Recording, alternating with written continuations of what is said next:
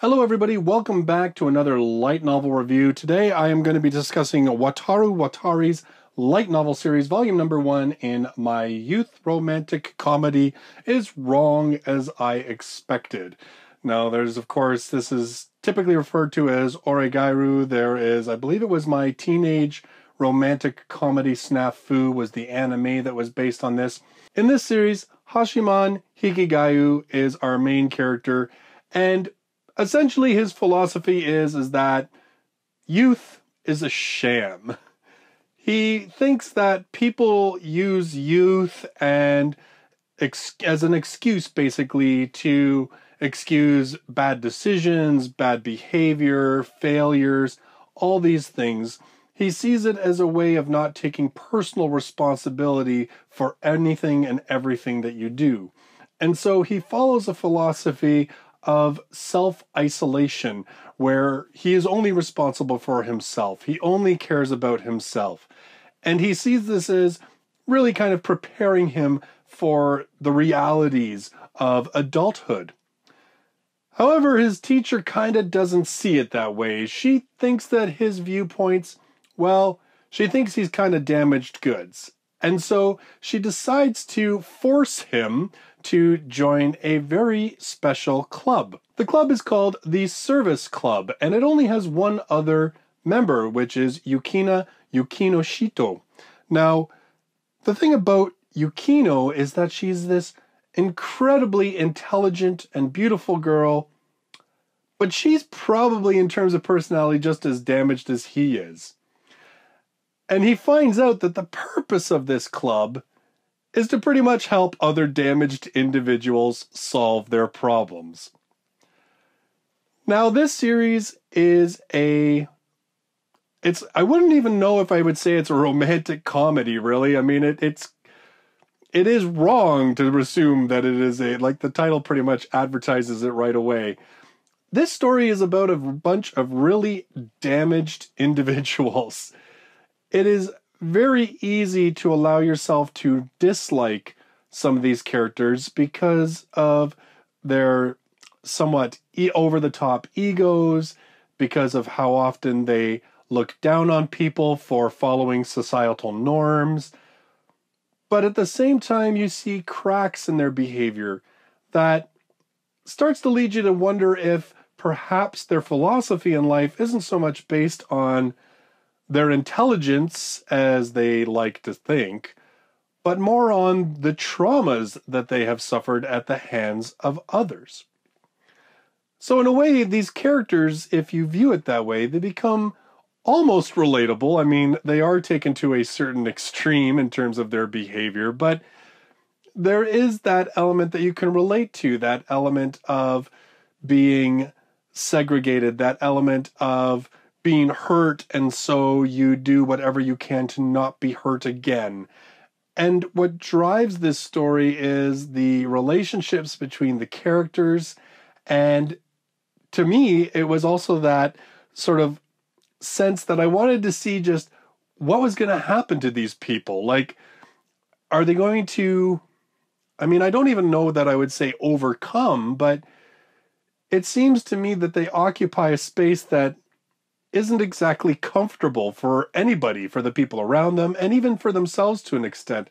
And so it's this idea of, can the service club help others, but can it also help its own members?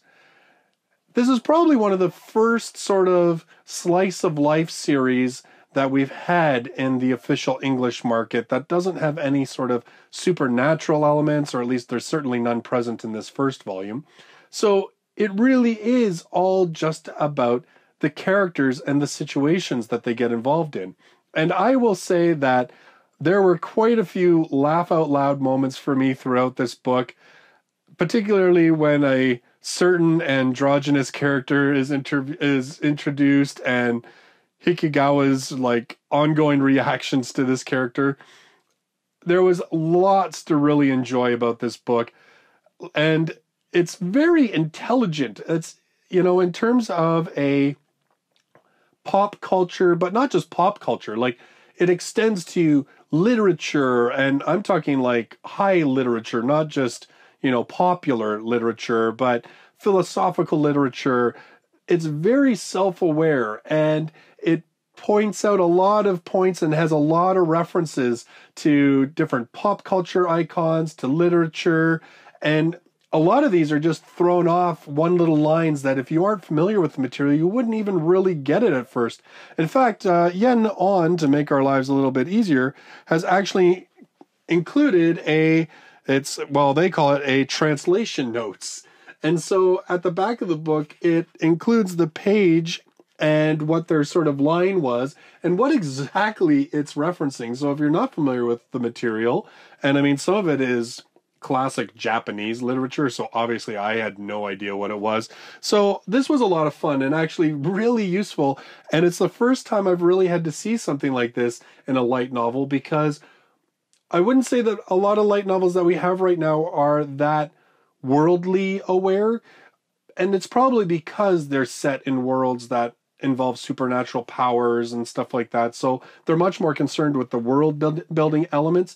This one, because it takes place in our everyday world with characters that are living everyday lives, they do throw out references to manga, to anime, to literature and everything else, which makes it really a lot of fun and a lot different than what we have with a lot of other light novels. Also, the book is written in first person from Hikagaya's point of view, and his observations just in general are awesome. Like, I don't think this book would have worked. I mean, I know I have said in the past that I somewhat prefer third person writing, but this book just would not have worked as well being written in third person, because half the fun is the internal monologue that Hikagaya runs throughout this whole thing, and when he meets other characters, and like I said, all of these sort of references to literature and anime and everything else that just makes the book a lot of fun. And now I don't comment often on artwork, and I know some of you have actually asked me to, but I have to tell you something. So I open up the book, and this is like one of the first images that I see is like a pinup of two of the main female characters. And I kind of wondered if that meant that I was going to be in for a lot of ecchi and that kind of stuff. And amazingly and thankfully, the book doesn't resort to those sort of lowbrow, cheap tricks. The comedy is really about the dialogue and the interactions and the reactions of the characters. It doesn't shoot for lowbrow stuff. It's not all about just like boob jokes and, you know, hentai-ish or ecchi-ish type situations. Again, I was kind of surprised by this book. When I first saw it, I kind of thought that I was in for a very stereotypical harem physical comedy type series, and definitely that is not what you get in volume number 1. It is much more highbrow and character-based humor than a lot of other stuff. So I really liked this book. I think I liked it a little bit more than I expected to.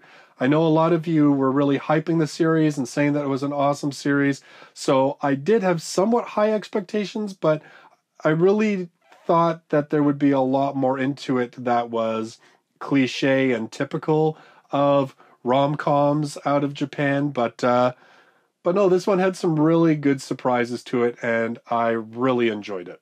So those are my thoughts on volume number 1 of my youth romantic comedy As Wrong As I Expected. In my next video, I'm going to be reviewing volume number 7 of Reiki Kawahara's Excel World. So I hope you'll join me for that video. If you're new to the channel, click on subscribe so you can check out all of my future light novel reviews. I do have links to my old reviews as well as my manga reviews. And I don't just read books, I like to write them as well. You can check those out at the link above as well. So again, thank you so much for joining me for the video. I look forward to seeing you in the next one. Until then, bye-bye for now.